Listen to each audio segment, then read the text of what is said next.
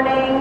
Not necessarily great after Super Bowl. That was quite a game last night. Not what we probably expected locally.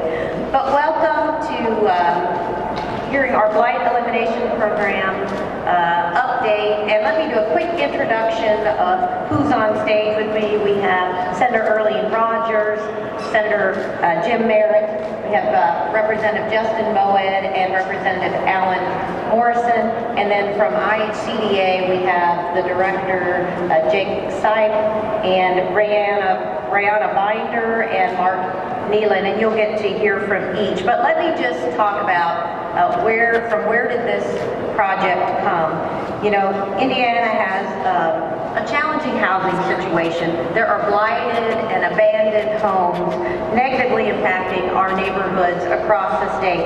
And you know what that does? That reduces the property values, it increases crime, and it drains valuable municipality resources.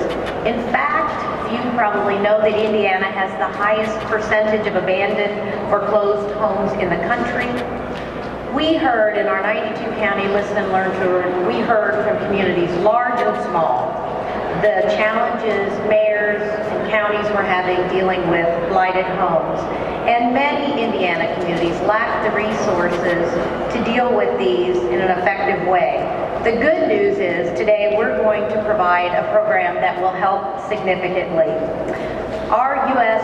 Department of Treasury has approved Indiana's use of $75 million in Indiana's Hardest Hit Fund to address our state's blight through a formal blight elimination program. The state of Indiana, through IHCDA, will use a portion of those $220 million of Hardest Hit funds to demolish blighted and abandoned homes that what we call really are the worst of the worst.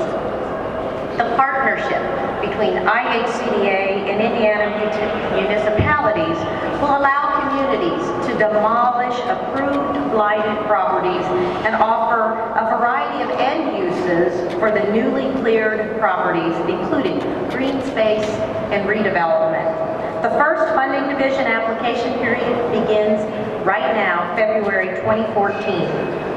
Each state granted the Hardest Hit Funds was given some flexibility in the design and to modify its program based on the needs of the state. Indiana's needs around our foreclosure prevention and blight elimination. I want to say, though, that this program will not detract from the mission of helping struggling homeowners through foreclosure.